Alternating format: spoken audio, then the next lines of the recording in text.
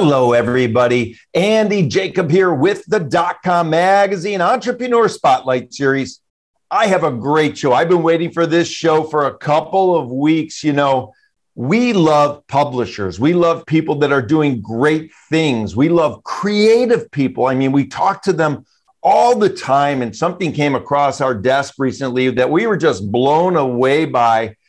We saw a comic book, and it's so cool. It was so awesome to get a copy of it. It was called Battle Cats. And when we looked at it, we saw the graphic design, we saw the story, we saw the editorial behind the comic book. I know it's kind of interesting as an entrepreneur to be in the publishing space, but we have a CEO on the show today that's creating an amazing independent publishing house. And his name is Mr. Mark London. And of course, he is the CEO and Chief Creative Officer at Mad Cave Studios. He has a great announcement. They recently acquired a kind of a legendary company as well. There's so many great things. Mark was nice enough to send me some of the comics in a PDF format that I just got addicted to basically overnight. So Mark, I'm so excited to have you on the show. Welcome to the DotCom Magazine Entrepreneur Spotlight Series.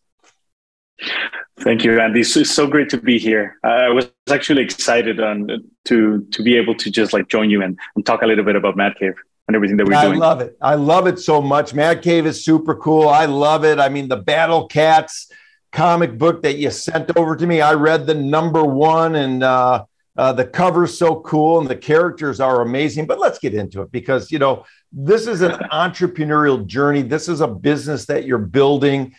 Before we get started, let's pull the lens back to 30,000 feet. It's sort of made DotCom Magazine famous. Tell us about Mad Cave Studios, and then we'll get into it. Awesome. Mad Cave Studios was a long-time dream that I had for the longest time. For some personal reasons, I wasn't able to study what I really wanted to study, which was creative writing, filmmaking, becoming a producer. All those good things that kids dream when they're growing up. And at the time, I was also addicted to animation and video games and movies and, of course, comic books. So I kind of did my thing. But one day I just got sick and tired of it. And I decided to see if I could really made my dream possible. So I spoke with my wife, and she said, okay, why don't we pursue this? If you're going to do it, I mean, do it. So I was like, okay, thank you for your support. That means the world to me. So I kind of had the green light, and I decided to just, it was a personal project, but it was supposed to be something that I wanted to do for myself. But we started putting all the pieces together. And when we started building the website and everything, I remember that the people that were helping us to build the website were like, hey, I think that you actually have a business here. So I was like, okay, this is very cool, very interesting. So we started organizing what a business plan would look like, what 5 years of publishing, what hiring the right people would accomplish us, what would be the trajectory, and also how much money we were actually going to require to actually pull this through. So one thing led to another, and then we started meeting like-minded folks that were actually into comic books, that were actually into graphic design, that really, really had a passion for this stuff. And without knowing, I mean, we actually had a publisher. We had a lot of painful experiences at first because we were learning a lot of the processes. But I get that at the end of the day, that's what experience is really all about. Learning from your mistakes, trying to push the envelope. And again, meeting the right people, putting the right people on the bus that actually can help you carry the torch. Yeah, I love it. You put the right people on the team to carry the torch. Of course, you have a great group of not only designers, but writers as well. You're integral in all of that. And of course, when we think about it and we think about graphic design, I mean, for years and for decades, the comic book industry has really led the way with so much great graphic design. So many graphic designers that are legendary have come out of the comic book space, as you know, and it's very wonderful to watch. Now, when we think about it and we think about comic books, you know, from the periphery, it may look like, hey, it's a comic book, but really this has become a multi-billion-dollar business because these comic books end up turning into something else. And they're very fascinating the way that a comic book evolves, Mark. It's very, very interesting. Let's talk about it a little bit. And for the people watching the show, we're going to be sliding on some of the comic books and some of the graphic design that Mark and his team at Mad Cave Studios has become very, very famous for already. And we want to get into this acquisition in just a minute, Mark. But before we do, let's talk about this. Let's talk about your team. I mean, you have a talented team of designers. You do some of the writing yourself. I mean, that Battle Cats, I saw that your name was on, as the person that, helped write or wrote the first Battle Cats. What's it like working with graphic designers and writers? You think that they have sort of that left brain, right brain thing where, maybe they're leaning toward one half of the brain more than the other. Is it easy to keep them all kind of working in the same direction, or sometimes does it get a little challenging? Well, sometimes it gets a little challenging because, like you said, Andy, making a comic book is not as easy as some people might think. It's basically just a line of production, if you will, because you do have your designers, but actually the integral part of a comic book are the artists, which actually are doing the drawings for the book. Then you have the colorists. You might have the line artists, because artists could just draw on pencil, and then you would probably just need, or in some cases you might need an inker that actually just goes over the traces of pencils, and then you would have a colorist that actually applies the color, and then you have a letterer that actually comes in, and then you have the graphic designer, which actually wraps it all and puts the logo in place and put the credentials, and that's called like when they dress the book. So it's a lot of people that actually get involved in this, but actually coordinating all those talented people. They're done by the wonderful team of editorial that Mad Cave Studios has, which is a wonderful team, which is led at this moment by Chris Fernandez. And we have Chaz, we have Lauren, we have James, we have Joe, we have Brian. I mean, those are the people that actually like coordinate all these different balls that are throwing in the air, and then sort of making the process flow and make it wonderful. So they're the real lion tamers. I love it. I love it, Mark. Your graphics just pop off the page. I mean, it's remarkable the type of coloration and the type of distinct sort of approach and unique sort of color palette that your team has. Let's talk about a little bit. When we look at a comic, let's get a little geeky. How long does it take from start to finish? Does the idea start first, or do the graphics start first? How does all of that work? Because you read one of the comics and you have to say to yourself as an entrepreneur like I am, how long did this take? Because it's gorgeous and beautiful. And what's the process? Thank you, Andy. Well, there's so many ways that you can approach this, but sometimes, if you're a writer, for example, in my case, I can draw. Figure sticks. That's my skill right there in regards to drawing. So I would basically just have to write everything. So you would start either with a scene, you would start out with an outline, you would start with a concept, some characters, and putting all on paper. Then when you start getting your artist involved, that's when he starts bringing all your words to life and giving this character, the distinctive characteristics, or they appear bigger than life. So that's why it's a collaboration and it's so important. But some artists, they also write. So sometimes, their own ideas might just come completely fleshed out, and they might be able to do their concepts and their characters and their beautiful settings like right off the bat. So it's so different how you approach it or who approaches it depending on the level of skill.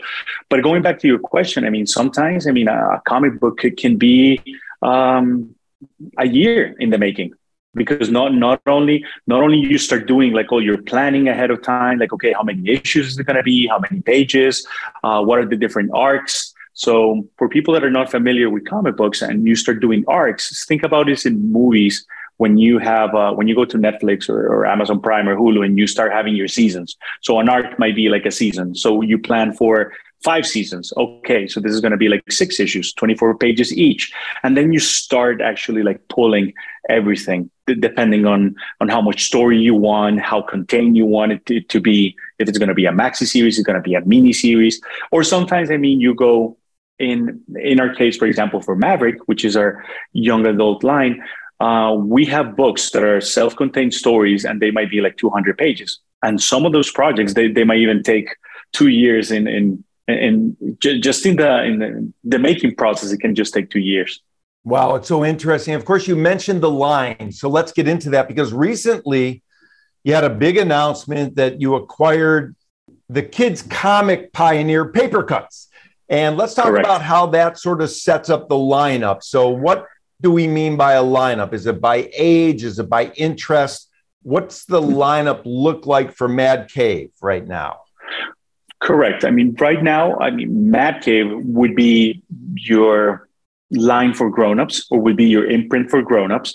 Then Maverick would be your imprint for young adults. And then Paper Cuts, it's your middle grade line.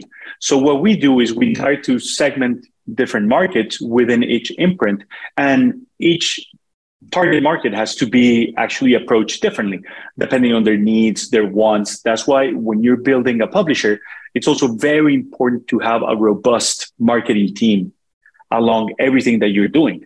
Like in our case, our wonderful director, Alison Pond, she has been savvy enough to try to put like all these different imprints and highlighting them so they resonate with the different audiences. So what we wanted to do is basically just like try to target different markets, but also when you're working with middle grade titles, basically what you're doing is that you're nurturing the readers of the future. So you're starting to getting them into some comic book aspects that a lot of people might not be familiar with. But if you start showing or giving kids the ability to read and make them dream and get excited about the stories, they're gonna be avid readers, and they're gonna be future customers of your lines as they grow older. So that's what we've been trying to actually do behind our business strategy.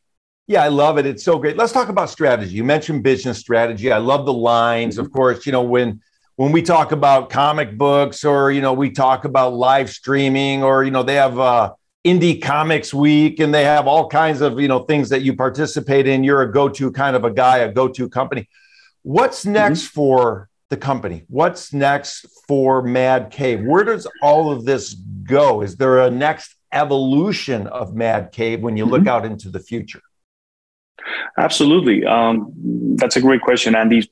Right now, what we're trying to do is get all the different imprints organized for Paper Cuts. We got Rex Ogle, which is going to be like kind of being the warden of that little asylum, just in charge of trying to produce and publish, the best middle grade books that anybody has seen. I know that is a tall order, and when you talk to different companies, it's like, okay, what is it that you want to be?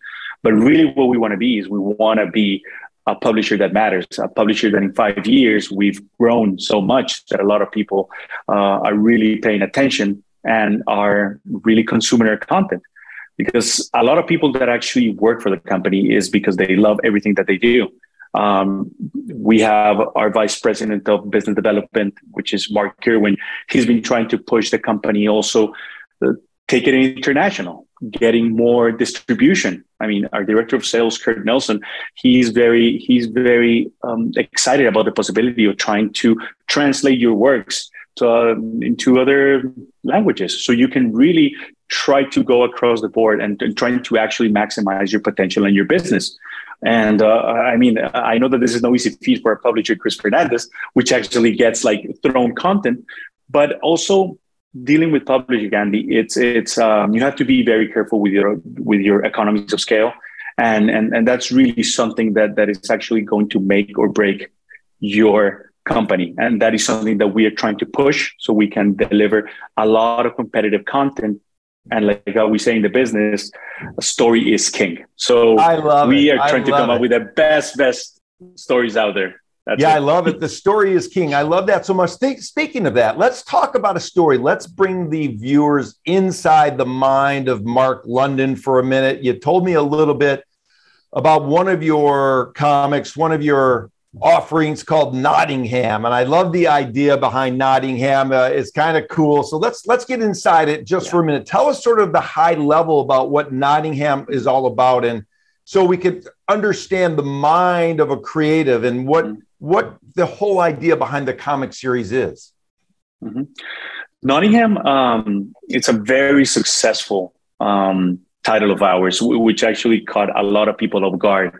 And the beauty behind Nottingham is that Mad Cave Studios has like really established or launched something called a talent search every year, Andy. And what we do is we try to give people that love this stuff, whether it be writers or artists, and they have never been published, the opportunity to actually get published. And we started in 2018, and we are the ones who decide who wins and who actually gets published.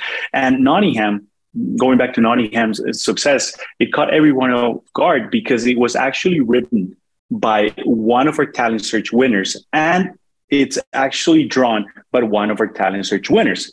So sometimes in this industry, a lot of people that have their trajectory and have a lot of wins under the belt and nurture a fan base, sure, sell the books and get the sales. But this story, Nottingham, was practically came out of the gate swinging. And it's from two unknowns that actually had so much potential and so much talent that it actually broke all the records for us. So I'm super proud and happy about that. Going back to your initial question on what is Nottingham, well, it's a spin on your Robin Hood take. So it's a darker take on Robin Hood, which a lot of people say. I'm not gonna spoil it for everyone, but we begin the series, or we begin the first issue with the Nottingham's the sheriff of Nottingham looking out for a murderer.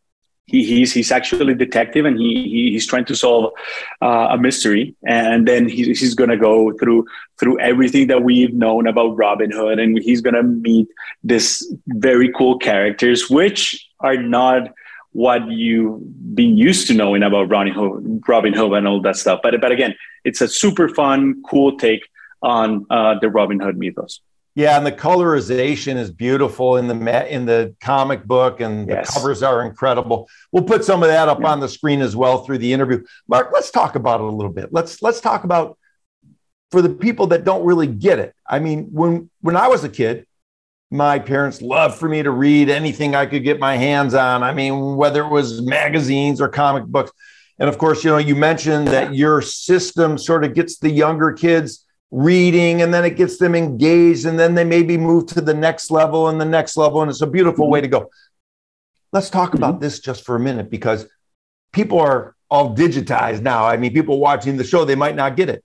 When someone wants to read a Nottingham or read one of the Speed Republics or Battle Cats, do they actually get the comic book physically in the mail, or do they read it online, or both? Okay. Again, you're absolutely right. I mean, the business is changing so fast. But for some reason, I mean, comic book have always been a little bit of a niche. It's more been for collectors, for diehard fans, for people that actually have grown up with this stuff and that we love it. So I just think that the medium has refused to actually transcend to the digital side of things, as we've seen with movies, we have seen with video games, and even music. But you can get comic books digital. You can read it on your iPad. You can read it on your Kindle. That's what Amazon. Then they have a platform called Comixology, which you can get all your comic books digitally.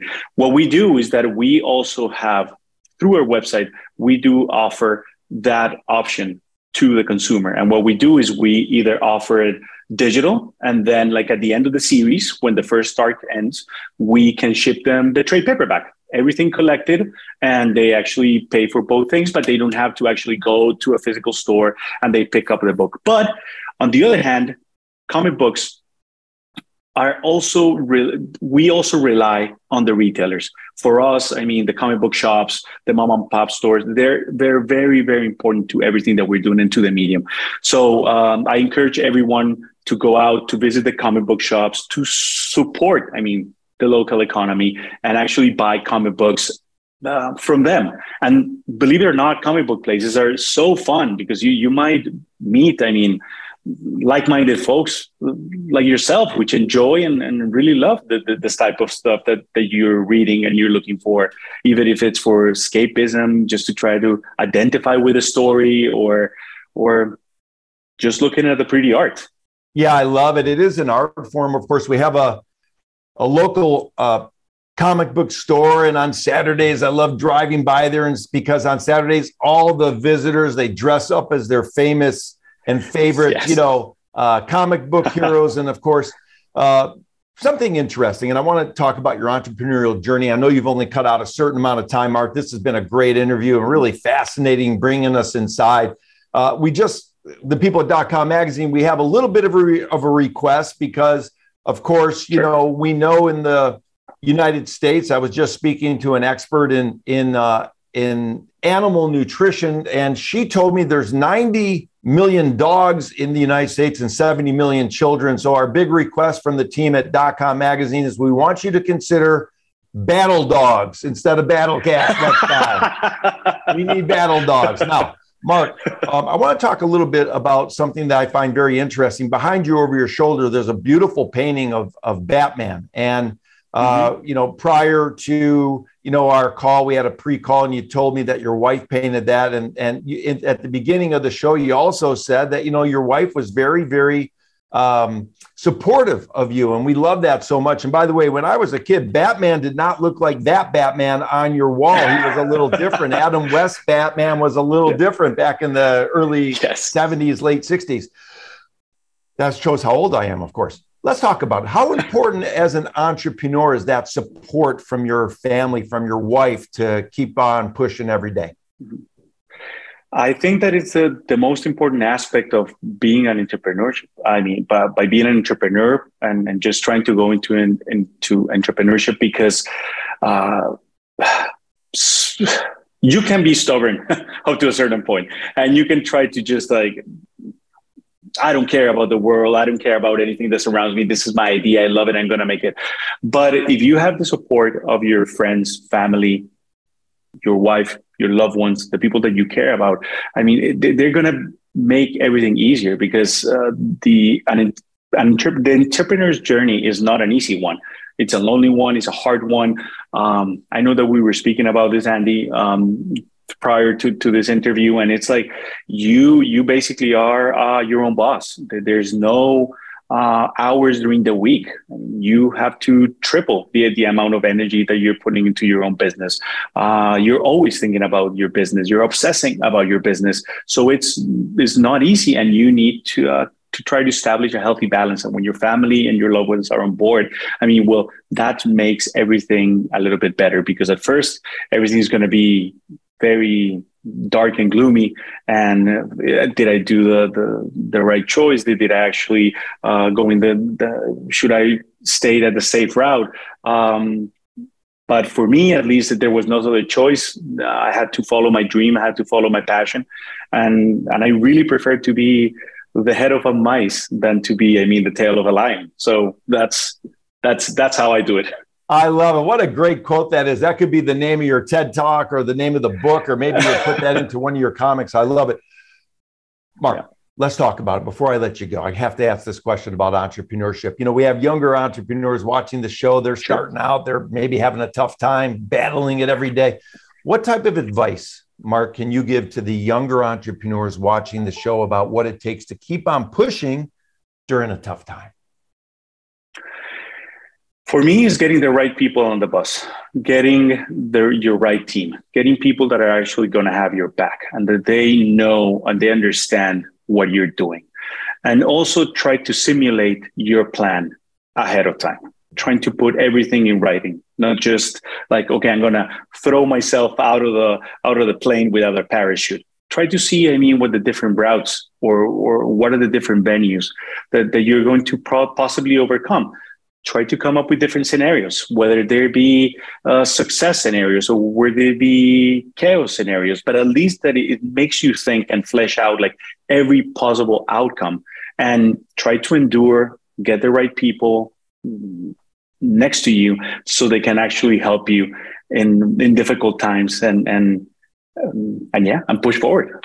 Yeah, I love it. It's all about the team. Surround yourself with people that have that same passion that you do. And when the going gets tough, there's that old saying, the tough get going. And of course, I think that's what you're saying at a very high level. Listen, Mark, this is awesome. I'm so happy to have brought you on the show to get an inside look at what you're doing at Mad Cave Studios. Of course, maybe one day, we'll see either, Nottingham or Battle Cats or Speed Republic or one of the other offerings that you have, come up on the big screen. You just never know. You've got a fast growing company, and the new acquisition is really, really remarkable, of course, with what you have done with Paper Cut. So this has been a great, great interview. We're going to bring you back on the show and highlight some more of the new offerings that you have at the company. And Mark, this has just been a great interview. Thank you so much for coming on the .com Magazine Entrepreneur Spotlight Series today. Thank you, Andy. I'm grateful for the opportunity, and hopefully we can do this again.